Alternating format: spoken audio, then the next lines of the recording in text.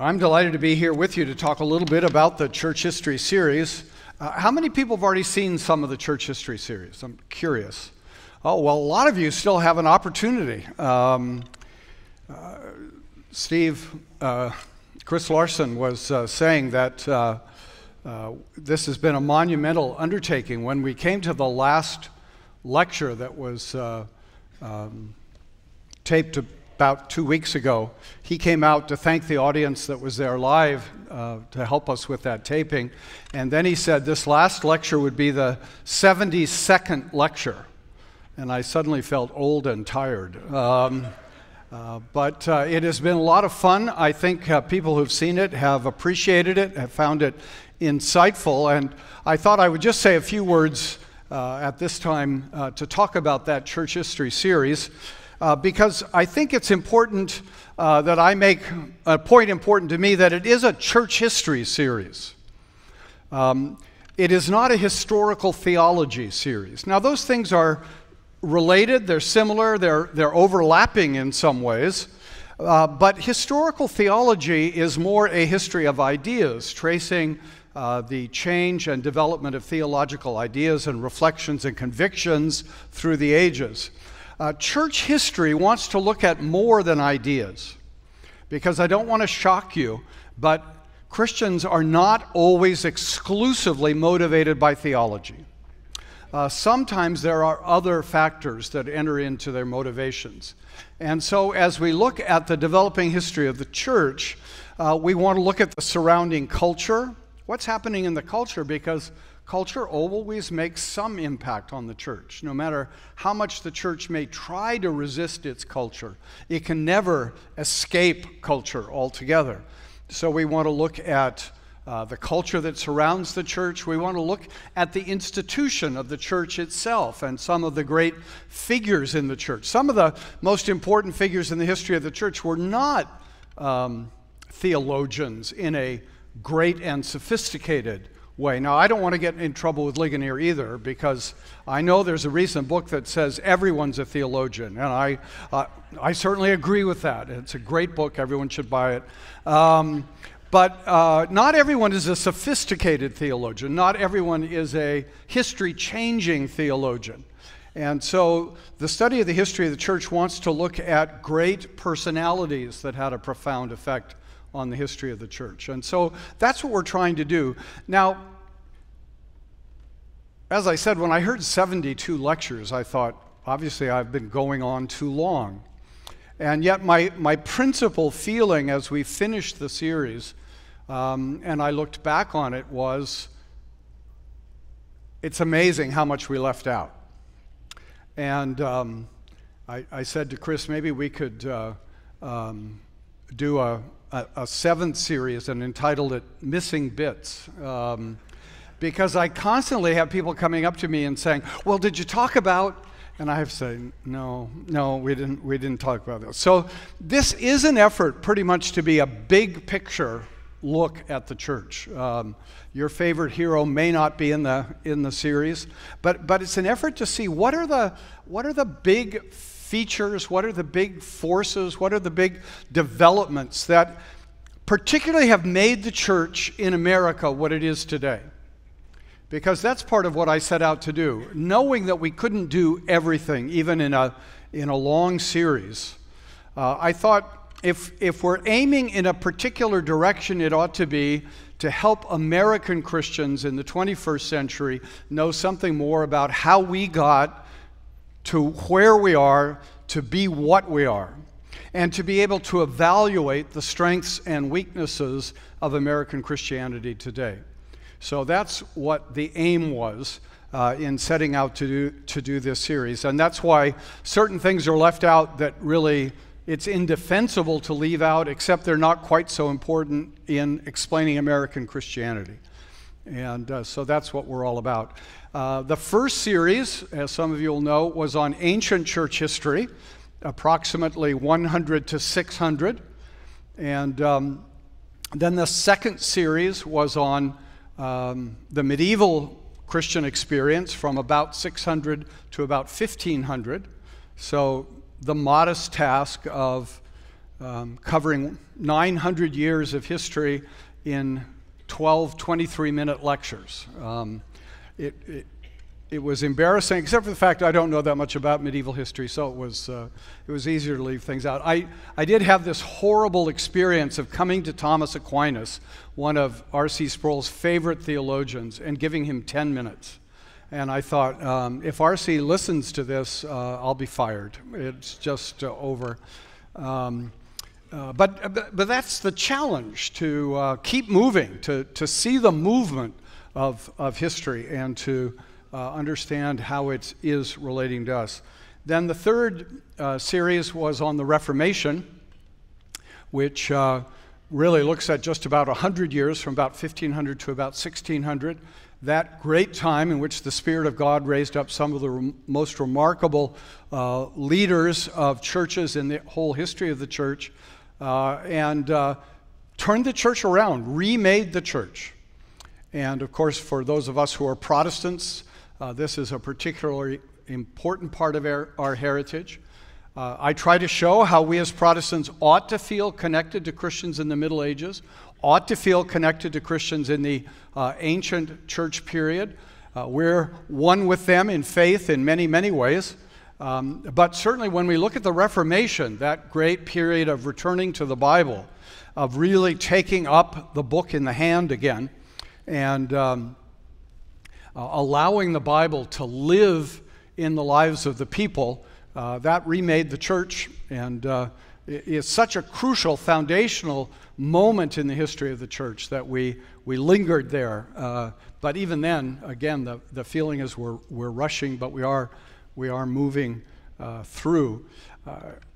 One of the things we note there is, in the amazing providence of God, one of the great technological contributions to the coming of the Reformation was the invention of the printing press. It would have been unthinkable to expect that the average Christian could have a Bible of his or her own without the printing press. You think how laborious it was to copy out the Bible. I saw the figure once, and I'm not sure I have it clearly in mind, but I think I remember reading that it took 1,200 cowhides to copy one copy of the Bible by hand. Well, that didn't happen very much. You can see how expensive that undertaking was. And the coming of the printing press enabled people to have books generally, which led to a great renewal of education and learning and reading. Again, we take reading so for granted today, and yet the large majority of people in the Middle Ages couldn't read. But with the renewal of reading, with the coming of printing, and then the printing of the Bible and the translation of the Bible into languages that common people could read, all of those things came together, and the Spirit of God blessed those things coming together so the Bibles could be put in the hands of Christians. And already in the 16th century, we had a study Bible, the Geneva Study Bible, which was very helpful, and so it's wonderful to see that great heritage continuing through Ligonier with the Reformation Study Bible, the new revised edition, with notes to really help us in our understanding of Scripture and being able to hide that Word of God in our hearts. And then this fourth series that's been out a few months now focuses on the 17th and 18th centuries, and as you saw in that little clip by that old man, there was this whole new set of challenges that came to the church after the Reformation. Things are never static. Things change, the challenges change, the issues change, and so Protestant Christianity in the 17th and on into the 18th century had to change as well, as efforts were made to come to grips with a renewed Roman Catholic church. One of the things in Pilgrim's Progress that I've always meant to ask Dr. Thomas about is that interesting scene early in the book when Christian comes upon two giants, and He's initially terrified. One giant is named Pope, and the other is named Pagan. And he gets over his terror because he discovers that Pagan is dead and Pope is nearly dead. And there's a strange sort of optimism in Bunyan at that moment that seems somewhat inexplicable. But Rome was not dead in the 17th century. It was revived, it was renewed, and it was renewed both institutionally and intellectually. Rome in the early 17th century produced some great theologians of its own, great defenders, probably most notably Robert Bellarmine. And it provided a real challenge to Protestant thinkers. How are we going to respond to this renewed Roman Catholic challenge that was much more refined? When Calvin and Luther arose, the Roman argument was not so refined as it became later. And so new intellectual challenges that had to be faced.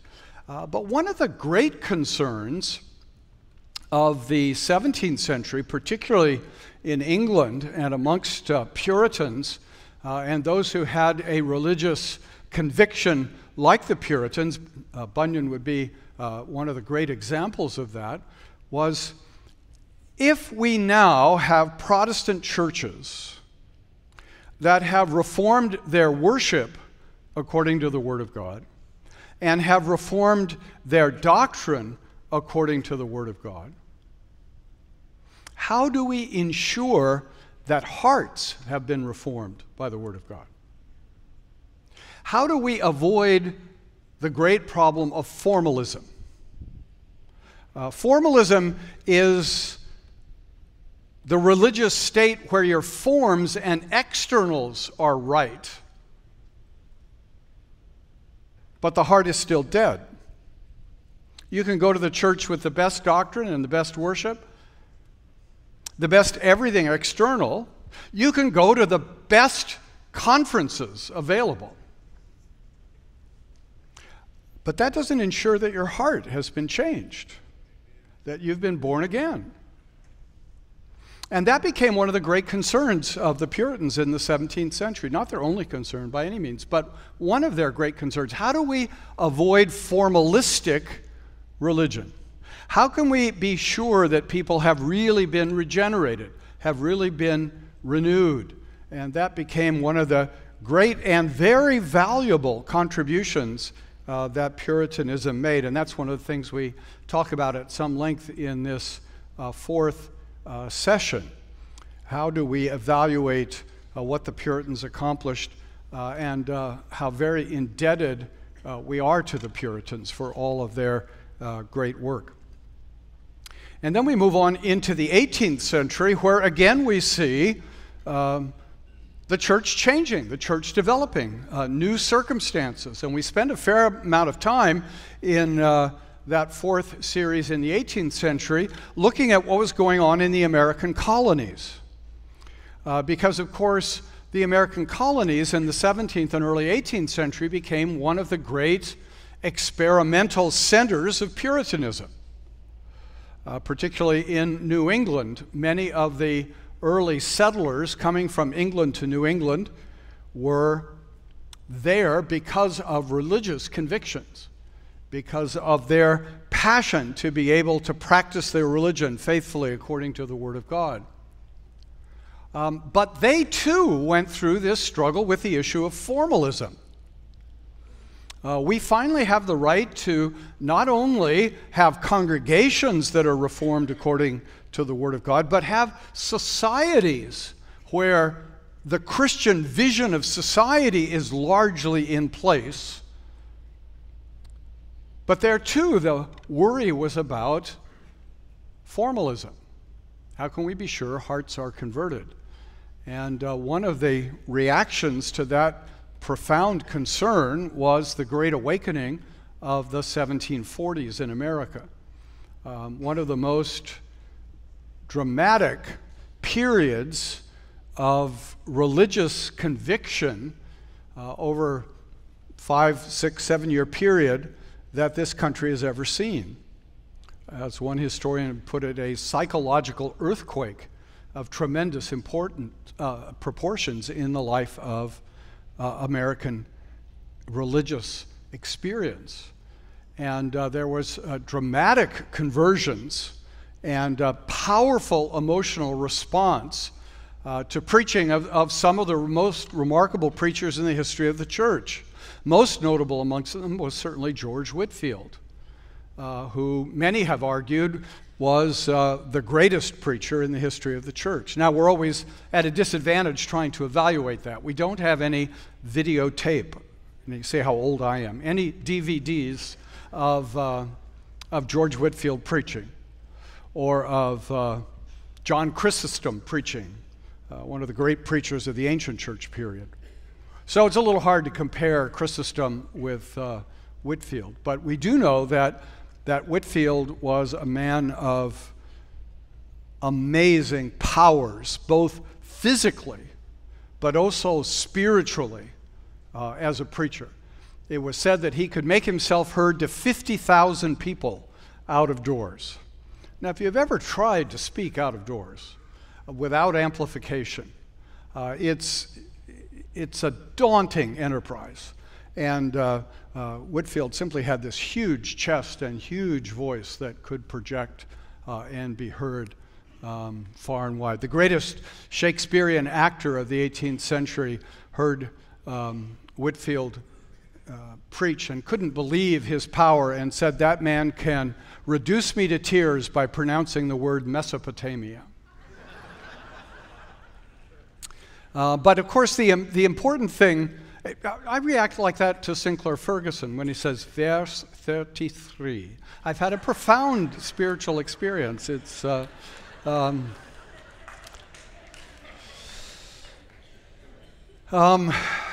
where was I? What was I talking about? But of course, the important thing was not just the natural powers of Whitefield as a communicator, but it was the spiritual unction with which he preached, the evident power of the Holy Spirit at work within him that led many, both in Britain and in America, to profound conversion by hearing him. Now, it's a very interesting story. The success of Whitefield as a preacher came when he was still rather young. And there's some evidence that maybe he was a little taken with himself as a youth when someone commented about how powerfully his preaching was being heard in New England. He commented, "Dagon falls daily before the ark." That may be a little uppity. I don't know. But it was actually quite true. Jonathan Edwards, probably America's greatest theologian, sat and heard Whitefield preach. Edwards himself, no slouch as a preacher, certainly a very well-educated theologian and a very faithful pastor in his own time. And Edwards was recorded as sitting and simply weeping as Whitefield brought the message of salvation with such clarity and such power and such evident effect. Some people in the meetings would scream and fall into sobbing, and some criticized Whitefield. He said, "Well, I'm not aiming at that. There's no evidence of any kind of emotional manipulation in the preaching of Whitefield." He said, "I'm not aiming at that.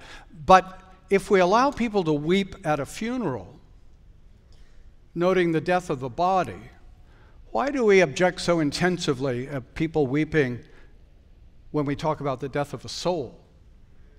And is it not appropriate to have an emotional reaction when we contemplate the horrors of hell on the one hand and the glories of heaven secured for us in Jesus Christ on the other?" So we have this wonderful moment in American history, a moment that had such a profound impact that much of American history from 1740 on played out in terms of Americans either consciously or unconsciously longing for a repeat of that phenomenon. When will there be an awakening like that again? When will we see that kind of powerful impact of the Holy Spirit? We talk about in the 19th century course that will be out later in the 19th century series, the 5th series, which will be out later this year. We talk about the Second Awakening in America and how that changed American religious life in very profound ways. Most American Protestants are more a product of the problematic elements of the Second Awakening in the 19th century than they are children of the Reformation. And so I think I'd originally thought, well, we'll just do the 19th and 20th century together, as I did the 17th and 18th century together. But as I got into it, I felt there's just so much material here that is so important to understand, for us to understand who we are as American Christians today, that I needed to slow down a little bit. So we have one series on the 19th century and one series on the 20th century coming up. At the end of the series on the 18th century, I spent a little time on the Enlightenment as the new intellectual challenge. When Martin Luther rose on the scene, Western society was almost entirely Christian. Certainly legally, the whole society was Christian, with Jews just being tolerated in Western society. And Luther and Calvin labored within a world where the question was not, should we be Christians or not, but what kind of Christian should we be? But by the 18th century, increasingly there are pressures in Western society and in Western intellectual development, which was raising the question, should we be Christians? Is Christianity true? Is Christianity passé? Is there something better than Christianity? And the great movement in the latter part of the 18th century was the movement known as the Enlightenment. The very title they gave themselves sort of points to their sense of self-confidence. They are the enlightened ones. They are enlightened beyond Christianity.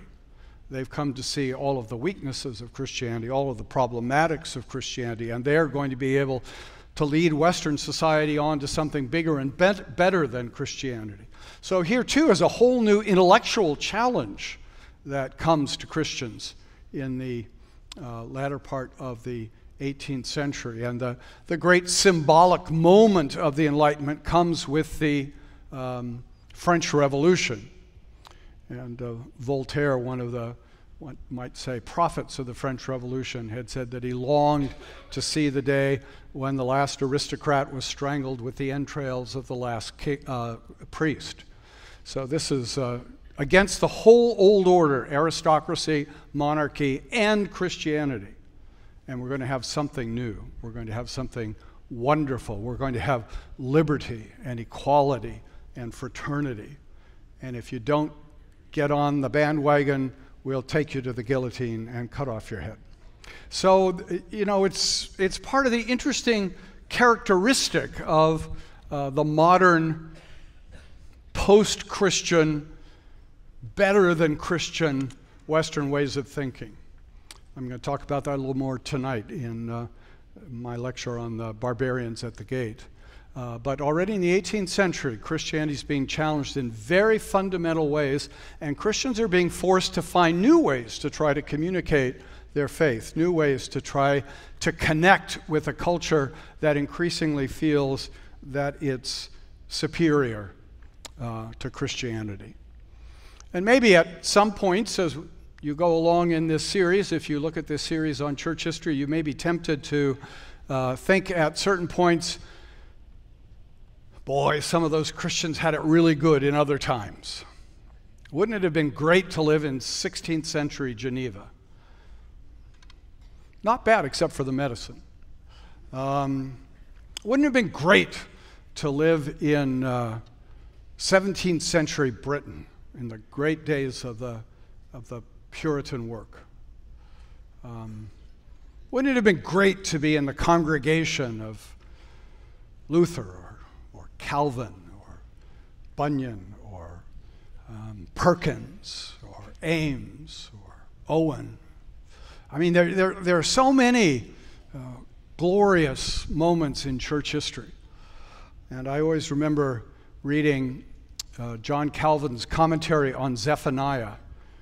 I think a very neglected work. But early in that commentary on Zephaniah, Calvin says, many people keep telling me that we are living in a golden age. And he said, that's just foolish talk. This is no golden age.